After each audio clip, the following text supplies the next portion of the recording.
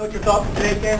Thanks for coming. I don't want to take for granted a big win over Troy. We all know Troy's history last year, what they did. I have a lot of respect for Larry and his staff. I've known Larry for a long time, and I didn't see that one coming. I saw the way that game started, and thank God for great defense and good kicking game. But we win a lot of games around here like that. Their defense played a whole different style of defense than we're used to seeing on film. I thought Coach Adazio and staff did a nice job adjusting because it was completely different. The obvious concerns are 3 times, I believe it was 3 off the top of my head, that we don't do that here, lay the ball on the ground, so we just got to fix it, but we got to move on, and we will. But I'll tell you, I thought our running backs ran real hard. I thought Chris Rainey was tremendous tonight. And the offensive line, we're as good as our offensive line, and right now they're playing at a pretty high rate of efficiency. But defense was the name of the game today. That defense was dominating, and we played a lot of 3-down, odd package, which we didn't show the first week. And if you can get both 3 and 4 down playing at the kind of level that we played today, you got a chance to be pretty good. And with that, I'll answer your question. Robbie? Coach, you talk about your second quarter. Was that as good a quarter as you've had here, 28 of? Yeah, I can't really, it's all kind of blurred right now, but I just kept I can't remember how many turnovers we had created on defense in that second quarter, but it kept, Janoris Jenkins, and I believe there's a fumble. We're playing a short field, and we really followed that plan. I mean, those kids are really buying into that. The things that happened, though, the 2 turnovers, Brandon Spikes just said something, it's what we do.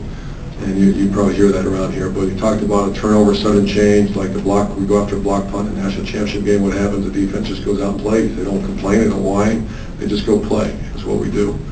And that was the big part of the second quarter, that defense's domination. Friends? Coach, you talk about Riley Cooper once again. You even ran him on a jet sweep, which we hadn't seen before. Wow, I mean, he's playing at a different level. One that we all thought he could, one that he probably never has. I mean, and you only see how, I'm sure you saw, you couldn't miss the touchdown run, I believe, with Jeff Dempston. He did it again, got to buckle his helmet a little tighter, I guess, but he just was after people like Cobra down the field, and he's playing very well. He's the top of his, how many catches did he have? 5 for 82, so that's 10 in 2 games, I believe, right? Yeah. Good for him. Pat, the back to the right. Urban, the first quarter, you had 73 yards, turnovers, it was pouring. Can you just talk about how you felt during that quarter? Yeah, I'm one of those negative guys a lot of time on the field at the same time, and then the speed at the defensive end, that's hard to block, and it's a pressure-oriented package. A lot of blitzes out of it. Edward and then Andrew. Edward? First, can you just talk about putting Justin inside at nose tackle and how do you think he did today? Great. I don't know how he did today. I think he's one of our better players, and he's a guy that moves very well, and I'll let you know on tomorrow's conference call, but typical Justin, I'm sure he played as hard as he can and graded out as a champion. That's kind of what he does each week. And Deontay Thompson? Yeah, it was good to see him catch that touchdown pass. He needed that. I think he dropped one earlier to square in. And Deontay's a great kid. We are not, no one's lost confidence in Deontay Thompson here at Florida, I can promise you that. That's a product of hard work. He'll fight right through that and had a couple drops in front of 95,000. You're right. I love Deontay Thompson. No, there's nothing wrong with that guy. Andrew?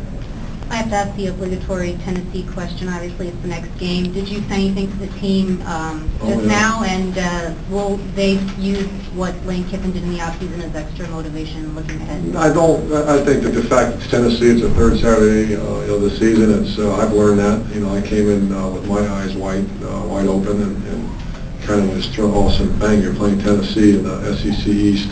And I know the tradition of it very well. I know our players take it very serious. Rivalry week at Florida is special, and I did talk to our players about that. I talked to our young players because they never experienced or witnessed it. And a lot of our guys said the season starts tomorrow. I didn't say that. The players said that.